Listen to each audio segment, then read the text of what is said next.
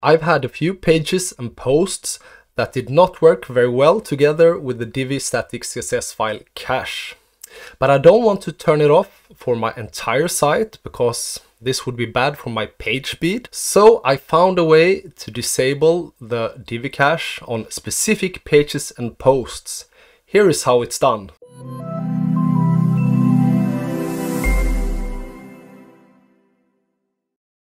You are probably already familiar with this view. So this is the Divi theme options, the tab Builder and Advanced. So this is where you can disable static CSS file generation for your entire website globally. So this goes for all pages, posts, archive pages, etc. But what if you would like to do this for a single page or a single post?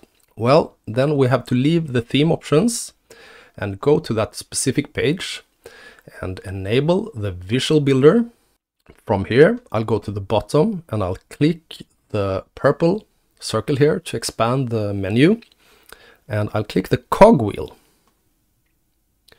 And here I have some page settings. And I think this is a many times overlooked feature in Divi, that you can add some settings here, some featured image, excerpt, background, split testing. You have design options like spacing and text options for the entire page. And also in advanced, you can add custom CSS, visibility settings, position settings for the entire page. But you also have the tab performance. So let's go into that one. And we have just one option here, and that is that we can disable the static CSS file generation. And if we click the question mark, you can see that when this option is enabled, and it is by default for all pages and posts, the builder's inline CSS styles for this page will be cached and served as a static file. Enabling this option can improve performance. But if you have a page that's messy and have some conflicts with this feature, you can turn it off just like this with one click. We'll close this one and we'll save, and you're all set. Now you won't have the static CSS file generated for this specific page. And you can do this for posts or any other post type like products.